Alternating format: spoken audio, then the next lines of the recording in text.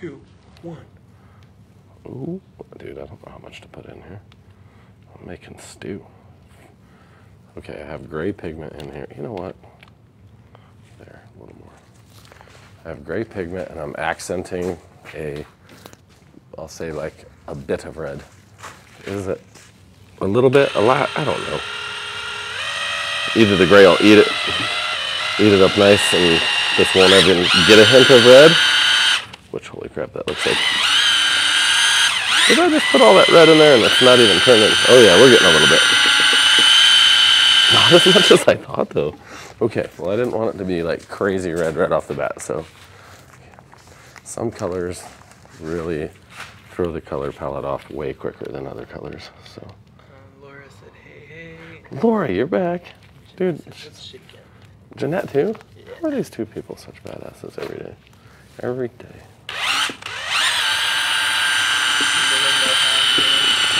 Ooh.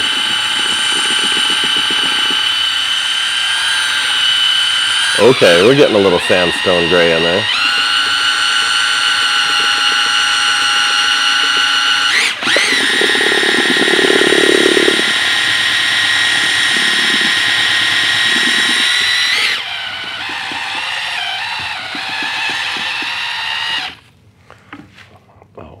Is that what we wanted? Son of a gun. You know what? I know how. Don't worry, Uncle Levi knows how to fix things. Well, I don't know how to fix things, but you know what? I know how to either break them further or fix them. What does a little gray, Gray and red. a little red, and a little blue? What's red and blue make? That's purple. Purple? Yeah, we just made purple. Oh, yeah. Jeanette said I've been doing background checks all day. Good job, Jeanette. Okay, I think we'll salvage this. I'm going for like a weird dirty slate color, so.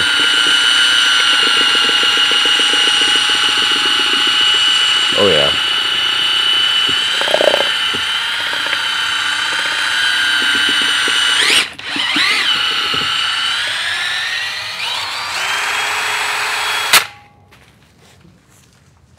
All right, here we are.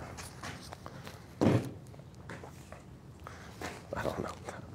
Was that what I was initially going for? Let's be honest. No, it was not. What started you wanting to do epoxy? How long have you been doing it? You know, epoxy, I actually started out doing granite countertops, and that's kind of a passion of mine that I really loved. But I noticed the market was getting pretty tight. It was very competitive. There's a lot of cheap products out there coming into the market, and just very competitive. Not a lot of profit margin unless you had a huge shop. And I couldn't afford a huge shop and setup, and it was crazy. I had all these tools and guys. I mean, dude, I had 37 employees running tile and granite, and it was all very heavy, hard to work with. You had breakage. It's just kind of a world of its own. And we got into concrete overlay. And when I started doing epoxy, I started mixing some colors in with my resin. I mean, it wasn't that easy. It took me years and talking to chemists and different people.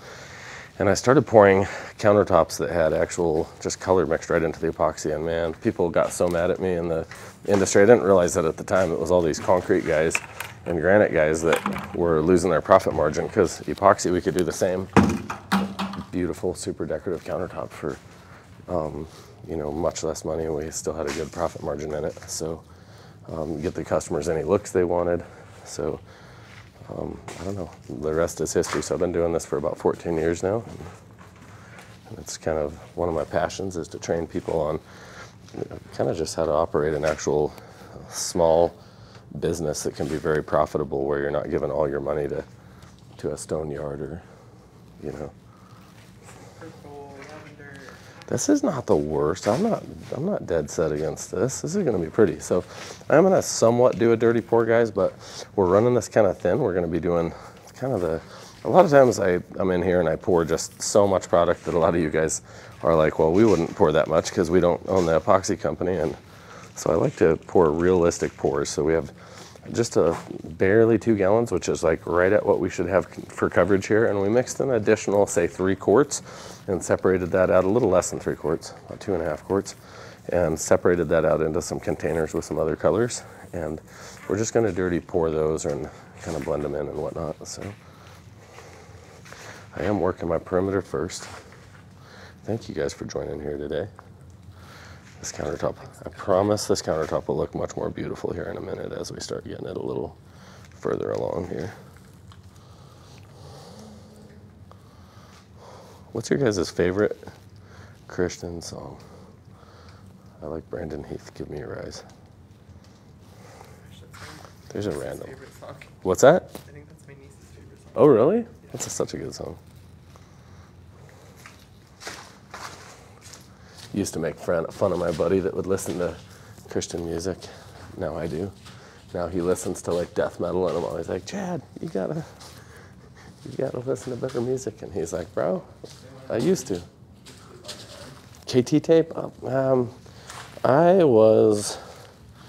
had an injury where I tore my bicep off, and it had to get surgically reattached back at, 2.5, 3 years ago. So I'm kind of gimpy, and I was trying to work out like a little lady and doing something, and I think I've been kind of tearing or hurting my bicep a little bit. So I need to be probably just a little bit careful with it. And sometimes on jobs, I mean, we'll unload 25, pretty heavy buckets and load them again and load sandbags. And so, I don't know, just being a pansy.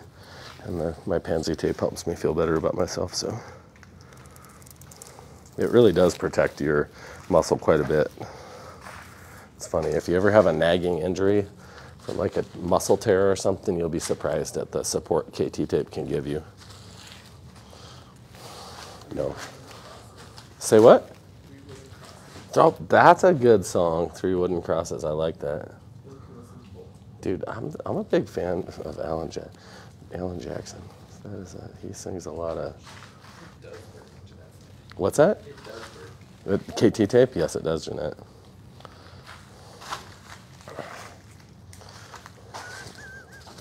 Three wooden crosses on the right side of the highway. Man, that song makes you think. I think all of us are gonna, if we get to heaven, we're gonna hear a lot of stories of things we didn't know how blessed we were.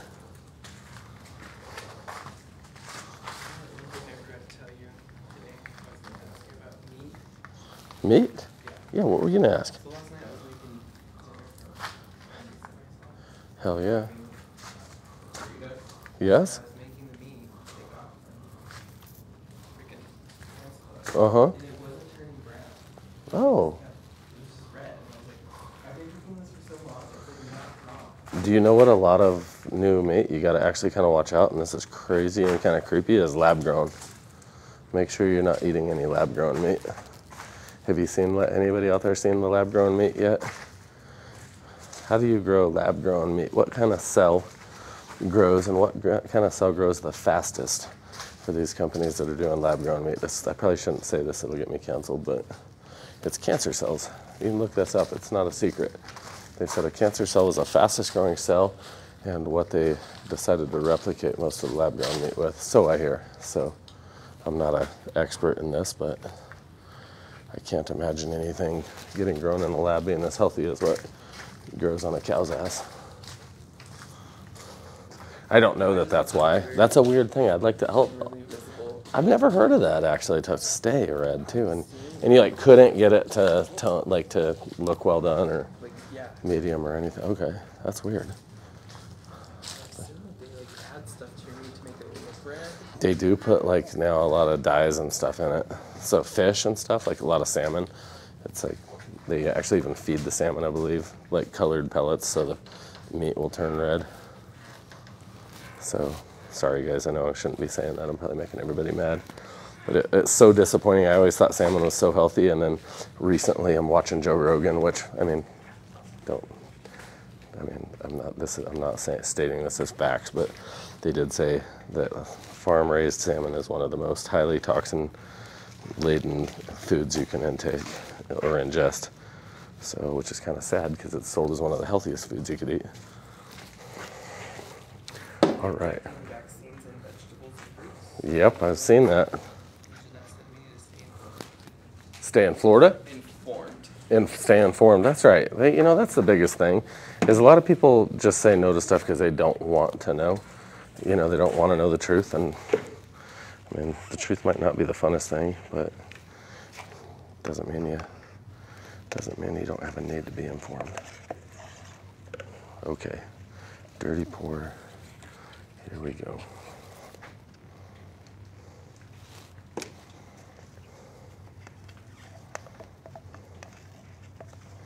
Got to have my first actual talk with the investigators today, like formal, where I got to sit down and they asked me all their questions about the pond, so that was kind of nice. So we'll see. Seemed like a... You don't need a respirator when spreading that? No, this product here is truly zero VOC, but thank you, that's a very good question. And a lot of resins say zero VOC, but because they lie about the chemicals they put in it, you still have a bad odor. So make sure you really check the product you're working with. And if it says please use a respirator, wear a respirator, because usually what's happening is they can sell it as zero VOC, but they can also still put up to 3% trifunctional amines, isobenzoyl alcohol, and nonphenol. And those are chemicals to help, just make a cheaper, hard product. So, but it's not a healthy product. Okay, I might have mixed this with a little too much alcohol to thin it out, so I might blow some of my lines out. So we'll see. What colors were you mixing?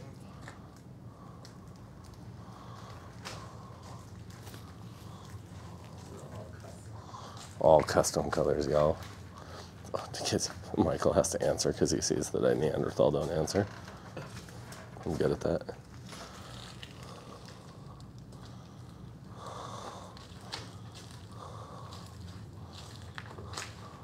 I imagine as long as you're not spraying it, atomizing it into the air into small particles. Yeah, you wouldn't want to spray this. So this product's a very heavy viscosity though, so it'd be pretty hard to spray this specific product.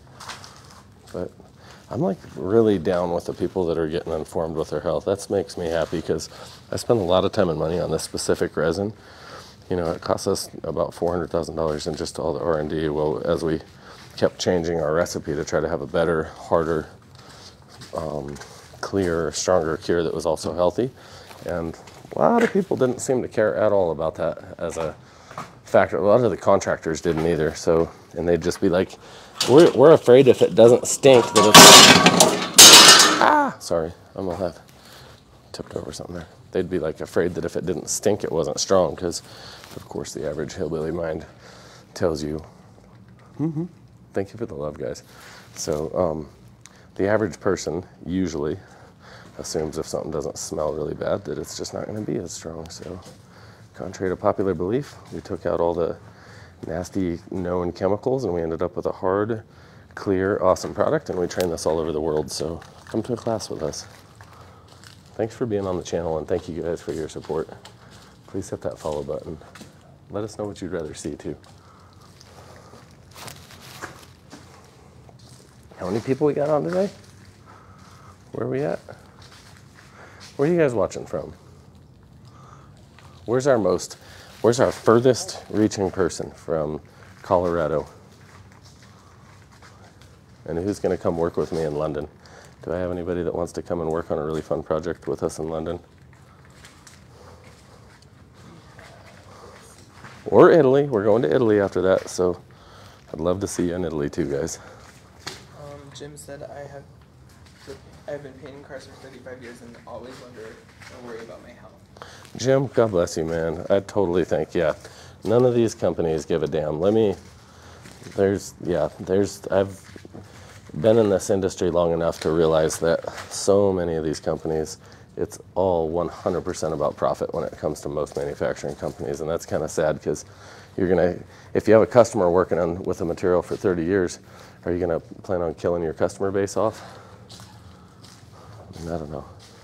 I wouldn't want to sell something I wouldn't want to work with myself. Say what?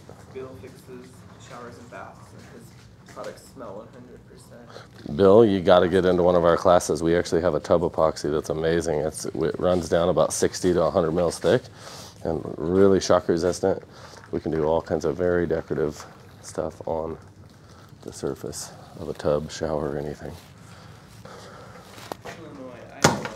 Illinois and Iowa. At your desk, Jeanette? Okay. What do we have here? Florida, Colorado, Michigan, California, Ohio, Mississippi, South Dakota, Kentucky, Pennsylvania, Los Angeles. We got a lot of places on here today. Chicago, Florida. It's like a Johnny Cash song. I've been everywhere, man.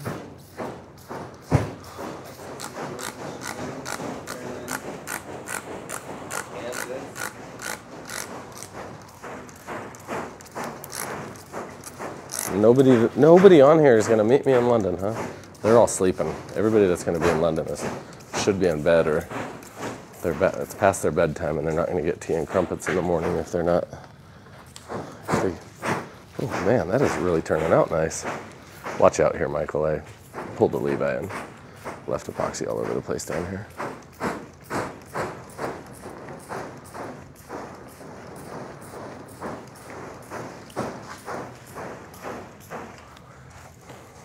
Okay. Oh, it's turning out. Just want a super natural, simple table. And of course, we're going to redo this soon too. So, I'm never too in love with anything I do.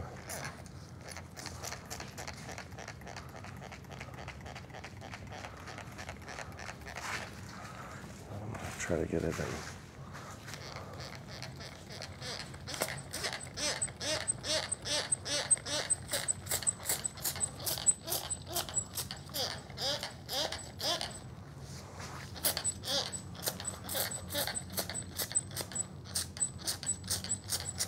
Oh, come on, Letty.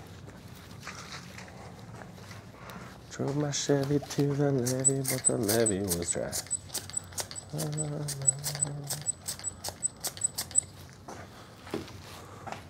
We get a little bit of gold because I think that'll be good on a slate. Be patient with this. Don't try to get all your colors to change all at once, guys. Spray little areas, work it, stand back, look at it. Make sure it's going the direction you want your piece to be going in. So, see a lot of people, every single process they do, they're trying to finish the top, but don't worry, you have a lot of working time with this product. We actually, a lot of times in class, we'll pour our first sample at 105 to 110 degrees, and we'll let that product set up, and we pour really successful samples, which has a very, very hot, very cured product. And then the next sample, we'll go ahead and have you mix and spread and pour, and then we don't even come back and finish our pattern until after lunch. And that usually really exemplifies to people, and they start realizing just how long you can work with this product, especially a really high-grade product like this, and still get a really nice result. And how good it bonds to the edges, even though it's really slow like that, slow curing, and it cures very, very scratch resistant. So I kind of like this. I think I'm gonna have to swipe through this though to get the look I want. I don't know. How are you all doing? Thank you guys for watching today. What the hell did I do right there? Looks like I left pigment right there. I hope not. Looks like Levi did a Levi. Kansas. A genuine asshole said I'll go to Italy. A genuine asshole? That's what we need there. God bless you, man. The world needs genuine assholes sometimes. I've been known to be one a few times, and I pray so much to not be one, but man, if I'm standing up for kids or something, I don't really give a fuck. Indiana, North Carolina, Jersey Shore. I'm in Colorado Springs, and I'm down to come, Adam said. California, what time is the flight? What time's the flight? Hell yeah. I'm packing as we speak. You better pack. Then come to Italy, and then if you want to come somewhere really fun, we're going to South Africa. So the last time I went to South Africa, I got a pet a cheetah. I got hypnotized by the cutest animal I'd ever seen in my life. And I was talking about a damn dog today, but there was hippos, and they were little miniature pygmy hippos in South Africa. And then one of those had a baby. So there was like a little baby pygmy hippo that was this long running around, and I thought about getting arrested by those people because I wanted to just snag it and have a pet so bad. I'm sorry, Africa, I was joking. Don't hold me out of your country. Why did you burn it for? I was just trying to pop some air bubbles there by the fire on it and really warm it up. Yep, I mean, usually I would recommend not lighting it on fire like I did. That's probably not the safest thing to do. But it does pop air bubbles, and then this is alcohol mixed with the powder's mixed with 99% isopropyl alcohol. And this is our mica powder. Ooh, that's. The tree pattern you took about a month ago was my favorite. Thank you, Bill. Good old boy drinking whiskey. All right. Oh, Jenny just signed up for the June class. Jenny? Dude, Junction? can't wait to meet you, Jenny. Or I don't know London? where. Is that London or? London's in June. Oh, she's probably talking about the Great Is that London? Do we have London in June? Because I'm going to be in London in June, Jenny, so I'll see you there. Jenny. Jenny. I'll be your Forrest Gump. What do you do if, say, a bug landed in it? Say what? What do you do if a bug If the bug landed in it right now while it's soft, I'd be like, bro, get out of my stuff, yo. But if it landed when it was cured, we'd have to cut them out and then patch that little spot, put a little bit of cured epoxy in there, and then we'd come back and sand it. So, well, then I'll see you here in Colorado, Jenny. It's like a 2 weeks away. How long is that? Like 2 weeks. In 2 weeks? Is that, do we do the class and then go straight to London? Yeah, then the next week. Okay. Well, There's a chance that you could explain the step-by-step process. yeah, actually, I'll tell you right now what I did. I poured a base color that we mixed, and I made sure I got a really nice even spread of the base color down here. And then I came back over this with a couple mixed colors just for fun. I kind of dumped them all together as dirty pour, and then I blended them. I'm just going for a really fun dirty pour slate. And actually, I'm spraying a lot of alcohol because it's going to force the separation of all these colors. I know it looks like I'm just having a lot of fun, and I really am. It's actually pretty cool. But like down here, you can kind of see as the alcohol dries, I'll blow on it. I'll blow on the whole table. Make it all dry. But as it dries, you're going to get some really cool patterning and stuff, and you're going to get a really neat like fade. It almost looks like oil on water between the colors you pour. So I don't know that it's showing up on the phone, but in person it's extremely like three-dimensional and very contrasting. And I just want this to be a very random, fun pattern. I still want it to look somewhat natural when we're done, so that's kind of why I'm sort of trying to be random with my stripes of actual spray here. So. Jenny said, I need you to keep you in Colorado while I'm here. I'll be in London in July. Oh, well, damn it, Jenny, we messed up our schedules. We need to communicate better next time. When you sand one spot, do you have to do the whole top, like on an island? Yeah, if you sand one spot, I usually just try to keep my patch as small as possible when I'm sanding a spot and try to work out. And I'll usually start with my coarsest grit pad, the very smallest, and then as I go out from there, like say I go from 500, I'll get everything profiled with my 500, and then 1,000, I'll go out a little further, and then 2,000, 3,000, 4,000, 5,000. I'll go all the way up sometimes to like a polishing paste or even a 7,000 grit pad. And often what you'll see is you have the shiniest, nicest part of the countertop right there. But the cool thing is with that is you don't have to run from 500 all the way to 5,000 or 7,000 with all those grits. You can usually, by the time you're up to 3,000 or 4,000, 5,000, you can just run a nice wet sand is what I'd usually recommend, or run a Festool that keeps it really dry and clean. You'll just burn a lot more pads doing it dry, and just polish your whole countertop out at 5,000. And your top's gonna look better than it ever looked by itself anyways, so. You know, Jeanette, I go in depth on that. So if you come to a class, you'd have a lot of fun with that. We let you actually sand, polish, do all kinds of stuff. So we even polish metal and stuff. So I try to go pretty in depth on that. There's been a few classes that I have not covered everything like that in great detail, but most of them get a pretty hands-on sanding, deglossing section of class. So. Is there a way to fix that resin countertop that had scratches all over it? Yep, sand it down to, I don't know how thick the resin was or what it was that was poured, but if it's really scratched up, go take it and sand it down with like 500 grit, just like we talked about, and just sand everywhere down, and just then really clean it in between, because you don't want those 500 grit sanding swirls from the actual sanding screen in it still. So make sure you actually clean it really well, and then step that up to 1,000, and then go to, at least go to 2, then you can probably go to 3, and then you can sometimes skip to 5. So you don't have to do quite as many intermediate applications as you do with like polishing paint, from my understanding. I'm not an expert at that though. Okay, I don't know guys, I think this is turning out pretty nice. Say what? Don't burn through it. Yes, they do not burn through it.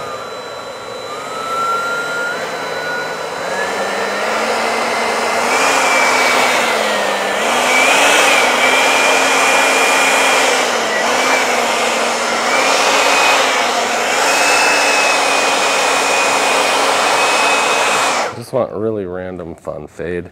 I want to break through some of my base color too, so. Is that what that swirl? Is that what? What that swirl's from?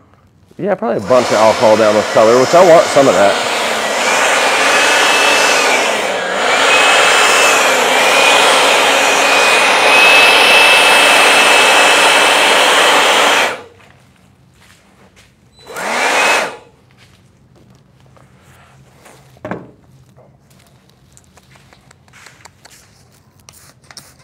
Spray the whole thing with a clear.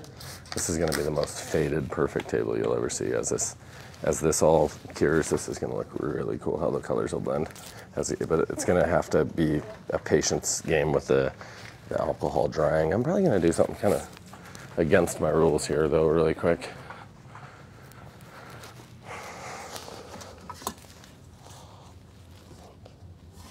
And see if you guys, hopefully y'all don't hate me for this. As I preach against it, I do it sometimes. I'm so against spray paints, but for a fun piece of art, we'll see what we can get here. We'll see if we can't get some really fun cells in this. This is gonna dynamically change our whole piece.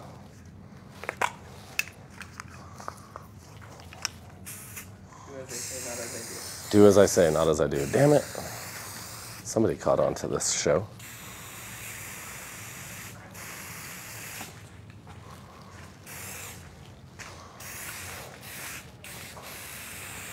That's like the most clogged, jammed. I don't even know this. The spray can's like spitting chunks. I don't even know what's wrong with it. It's definitely probably on its last leg of healthy life. Spraying into clear alcohol purposefully. So spraying into some clear alcohol.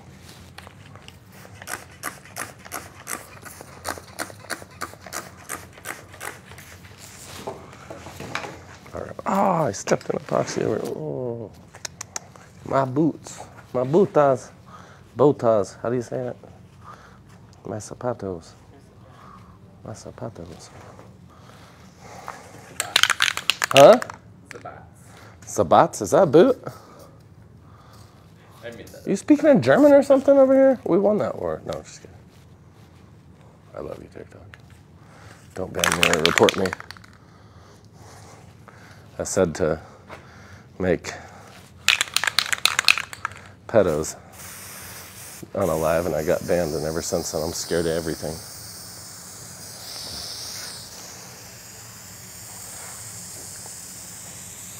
Okay, this is getting gorgeous though. If you don't like this. Okay, some of this color is like crazy good now. Hey, you know what? What the hell?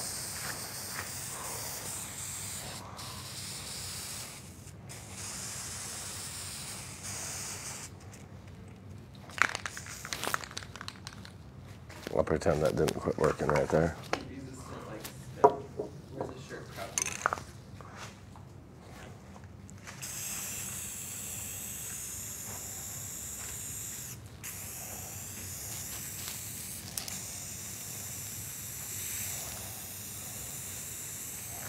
Spraying into alcohol, which is why it's giving it this feathered effect right there. So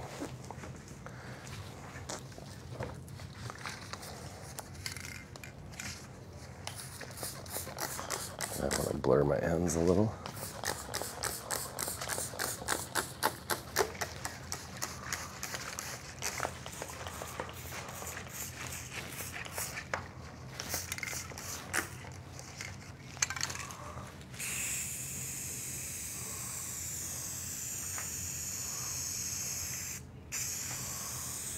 She wears hers proudly. You wear, God bless you, Jeanette. I'm proud of you. Sunset over water vibes, gorgeous. Oh, it is giving sunset. I think this is getting good, guys. I don't know. I'm not against this. I'm not against what we're... I'm slipping in what I'm sliding in, or whatever people say. Try to do a more... What do I spray? What do I spray? Furry Blade followed us. Furry Blade? I love furries. So did Tracy. Tracy, God bless you. Not sure about furries, but...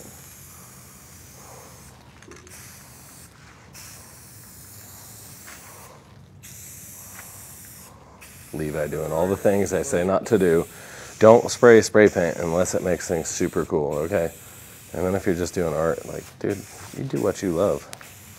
That's the one rule. If you're there to enjoy yourself, enjoy yourself. Furry Blade said, what's up everyone, first time here. Furry Blade, God bless you. Hey, we're glad to have you here, Furry Blade. You're gonna love this channel. It's gonna be your favorite place. And I'm never gonna forget a name like Furry Blade, so I'll remember every time you're on here. All right.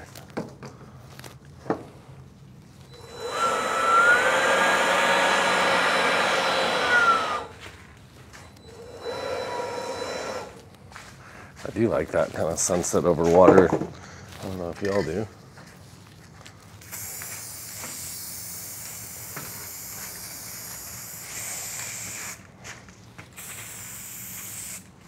There we are. And now, I just want to kind of spritz a little bit of trans down through the middle to break that gold so it kind of fractures it.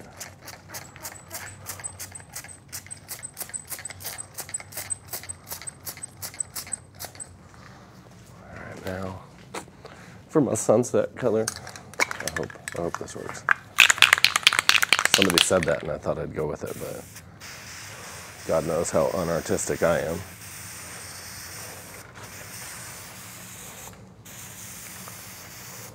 Do you ever get done watching me, anybody out there, and you're just like, what the hell did I just spend 30 minutes doing? I hope I'm actually a blessing in some way to y'all.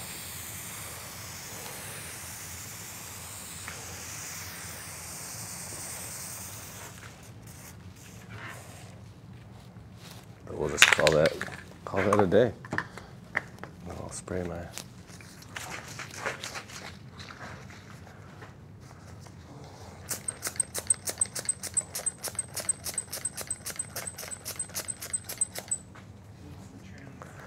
I need some trans. That's exactly what I need. Where's my trans? Michael knows what I... Or I have the color perfect.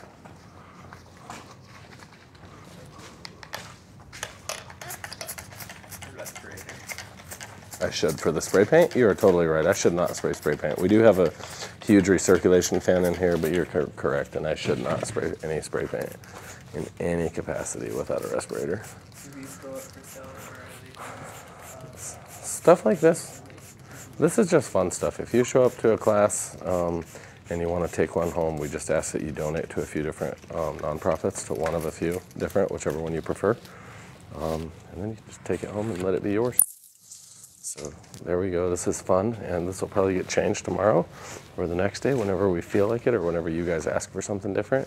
I do think this alcohol has a lot of evaporating to do to make this a natural water line, because right here we really have a lot of alcohol laid through the center section and different colors in here, and it's going to look way cooler once this evaporates out and leaves. Actually, because it's evaporating like water does off of waves, it'll leave a really cool wave effect. So hope that turns out. You know, could you? Probably, but man, probably somebody more skilled than me. So I've seen some people do parts on cars and like gas tanks on motorcycles and stuff, and it turned out really pretty. But I mean, I think it was a very skilled applicator. So thank you guys so much for joining. I can't wait to see you guys at one of our classes upcoming. Please hit the subscribe button and check out our other channel. Check out our YouTube and go on our website. Call our office if you need anything. If you ever have questions on a remodel or products or how to measure things or just if you should or shouldn't do something, give us a call and we'll go over it with you. We have awesome people on the phones all the time, and we look forward to talking and working with you guys. And see you soon. I like that. I'm such a fan of anything blue like that.